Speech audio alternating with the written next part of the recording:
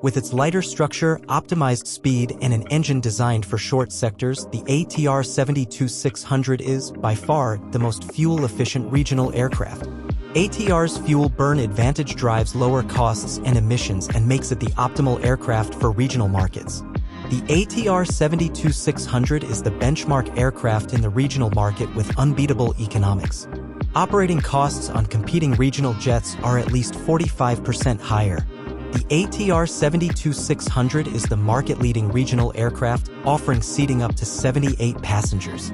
Celebrated by the airline and financing community for its unrivaled fuel efficiency and low level of CO2 emissions. It also offers low operating costs to maximize airlines' profitability and accessibility to the most challenging airfield profiles, offering essential connectivity to the most remote communities. Featuring state-of-the-art technology and a spacious cabin, the ATR 72-600 connects people and businesses in a modern, responsible, and reliable way. The aircraft uses the brand-new Pratt & Whitney Canada PW127XT engine. It is not just a new engine series, it is the immediate solution to drastically cut down regional air travel's emissions whilst also reducing operating costs. A new high-pressure turbine, new bearings, and machined gas generator case enable extended durability. Improved fuel efficiency and durability have been achieved through redesigned low and high-pressure compressors and a new power turbine module.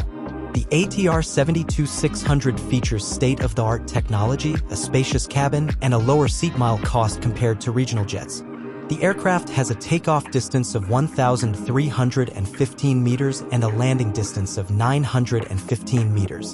It is known for its versatility as it can operate in extreme temperatures, high altitudes, short, narrow, and unpaved runways, and steep approaches.